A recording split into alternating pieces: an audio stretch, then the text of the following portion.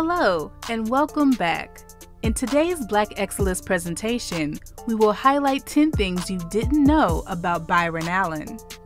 Welcome to BlackExcellist.com, the site where we celebrate Black excellence, opulence, and affluence.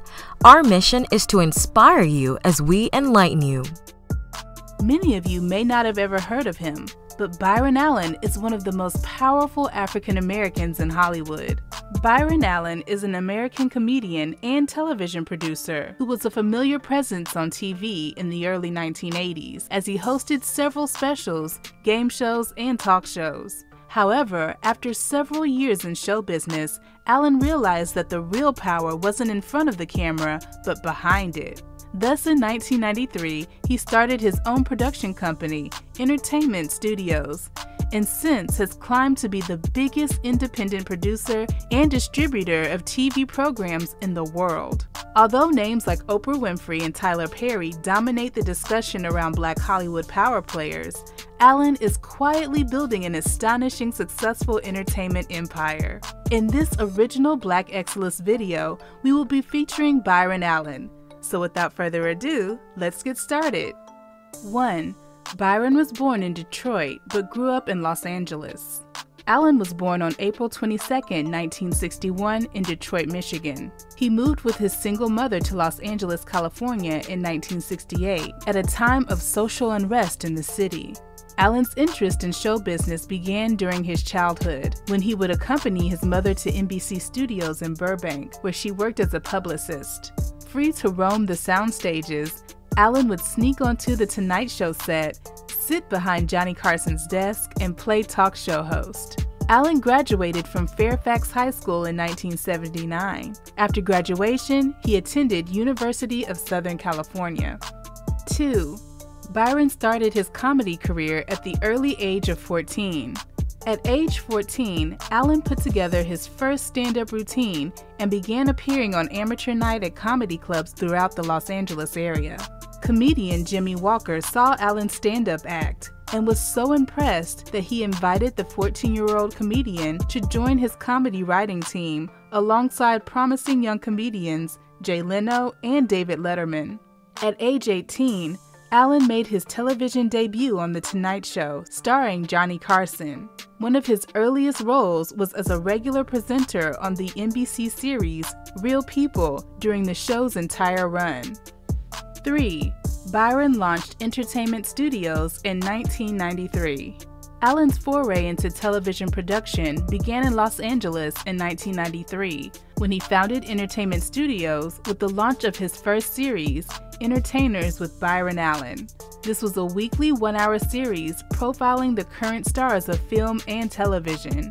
As he grew his company, Entertainment Studios became a force in the industry as it produces, distributes, and sells advertising for 40 television series, making it the largest independent producer-distributor of first-run syndicated programming for broadcast television globally. In 2009, Allen launched 8 24-hour HD cable television and broadcast networks simultaneously: Automotive TV, Cars TV, Comedy TV, ESTV, Justice Central, My Destination TV, Pets TV, and Recipe TV. The company that he originally launched from his dining room now has more than 600 employees, its own studio space, and administrative offices in Los Angeles, New York, Chicago, Atlanta, Raleigh, and Denver. Entertainment Studios boasts over 35 million viewers, and its yearly revenue tops $100 million. 4. Bryon acquires the Weather Channel for $300 million. Looking to expand his film and TV production company into a major media business, Allen acquired the television assets of the Weather Channel for approximately $300 million in March 2018. The deal includes the famous cable TV network, but not online assets such as the website weather.com and related mobile apps, which were acquired by IBM in January 2016. Allen said he wants to invest more into the Weather Channel, expanding both its international and local distribution. It's part of the broader strategy to invest into what he said would be billions of dollars in the media and entertainment industry. The Weather Channel reaches over 80 million homes. 5. Bryon acquires the Griot. Allen acquired thegriot.com in 2016. The Griot is a news and entertainment website for the African American audience. It is one of the first African American-oriented websites to be launched by a major media company, as it was a product of NBC at its 2009 founding. As of 2018, Allen is planning to reboot it as a video-centric destination for Black millennials. Allen's vision for thegriot.com is for it to become a multi-platform media powerhouse with digital properties, television and film projects, events, as well as e-commerce. The Griot ranked 11th in average monthly unique visitors in 2016 on the list of African American-oriented websites with an average unique visitor count of over 2 million a month. We would like to thank Hayden T. Joseph & Company. They are an international tax team who can help American entrepreneurs and business owners expand and operate internationally. In particular, Hayden T. Joseph & Company helps American business owners expand to Southeast Asia. Visit www.htj.tax or check out their link in the description box below. 6. Bryon has a net worth of $400 million. Allen has a current net worth of $400 million. However, after the acquisition of the Weather Channel, Allen claims that Entertainment Studios' investments are valued at around $1 billion. Bryon's net worth will continue to rise since he owns 100% of his company. The comic-turned-media mogul recently purchased a Beverly Hills mansion for $17 million to add to his long list of assets. 7. Bryon is pioneering a new business model for TV deals. This is how the typical TV production model works. The TV production company sells a show idea to a TV network. The TV network, in turn, pays the production company a flat fee every episode to produce a full season. Then the TV network is responsible for securing advertisers, as their goal is to make more money off ads than the cost of the actual show production. Bryon does something that no other production company does. Rather than relying on the traditional model, Bryon gives his shows away for free.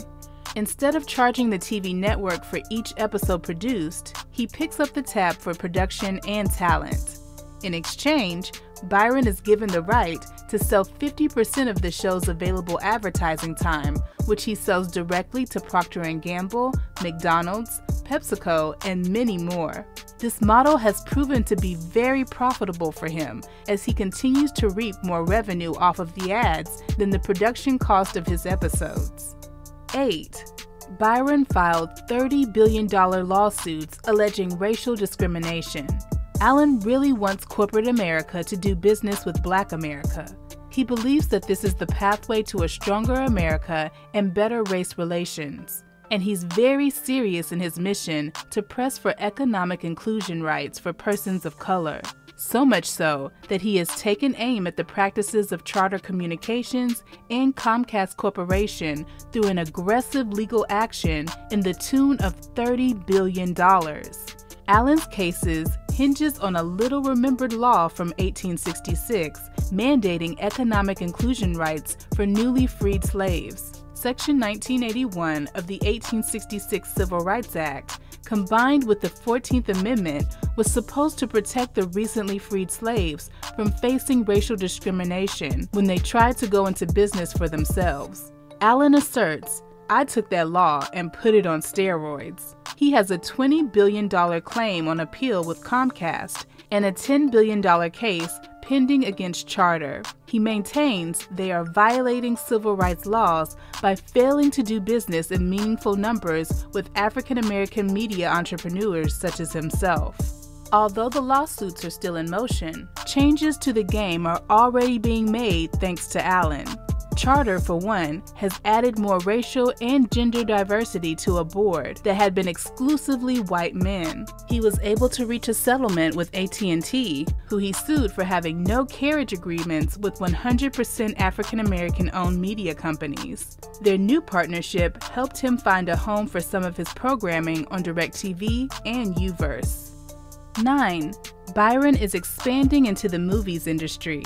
Allen is now part of a wave of independent distributors that have entered the movie market to make lower-budget movies.